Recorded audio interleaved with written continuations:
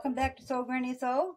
Today I'm going to show you something that I discovered after I did the last video on the windmill block. This one is really quick and really easy for the half square triangle. So all you're going to do is, I got two 10-inch blocks here.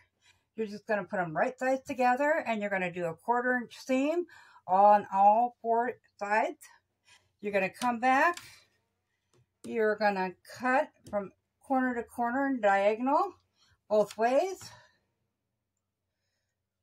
as such. And when you open that up, you're going to have 4 half square triangles. It was that easy. So I've never done them like that before, and I discovered that. I've seen it done before, and I forgot all about it.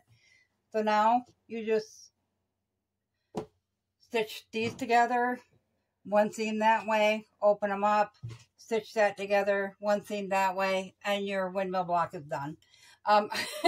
So it's way easier than I thought. So you put a 1/4-inch seam on that, and you're going to end up with a 12.5-inch block.